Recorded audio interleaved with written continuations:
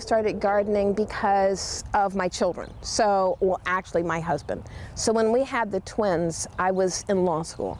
So when I graduated, they were 13 months old. And I had nursed them for the first year, and so I was just starting to buy baby food. And Charles said, you know, we don't know who's bottling that.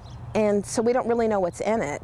And we should grow the food ourselves. And I thought, you're such a freak, because that was 1981 and not very many people were I didn't know people that were interested in that process.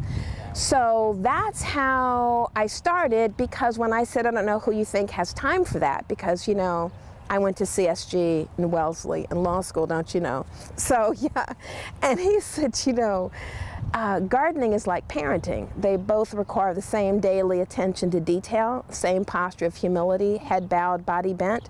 So people who don't have time to garden probably don't have time to do a good job as parents.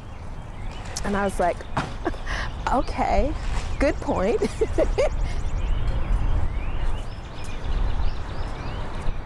Gardening is important, especially in a community like this. I mean, we're going through now the conflicts around the closing of the Kroger at Northern Lights. And this is also an urban food desert, identified by USDA as low income, low access. So in this zip code, 33% of the households are at or below the poverty line. And 13% of the households don't have access to a car. And the closest supermarkets are 4.3 miles away, and it's Trader Joe's and Whole Foods. So even if you could afford that, who wants to schlep 4 miles with a bag of groceries?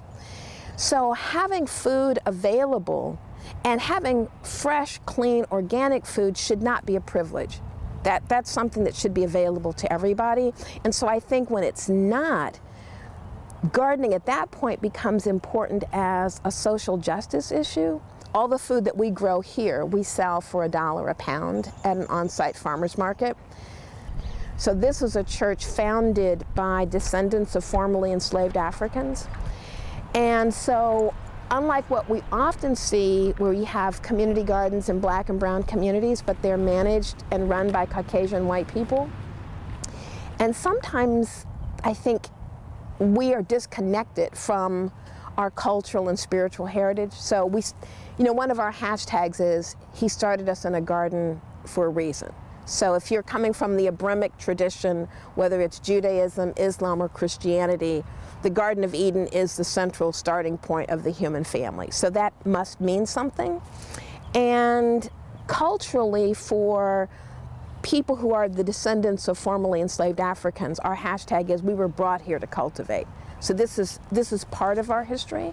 So that a lot of times we're disconnected from the manual labor aspects of gardening, and I think that has a lot to do with unaddressed post-traumatic slave syndrome. I think that makes it hard for a lot of black people to feel comfortable doing this kind of work. So for a whole host of reasons, I think holistically gardening is important, economically, politically, spiritually, culturally, and nutritionally.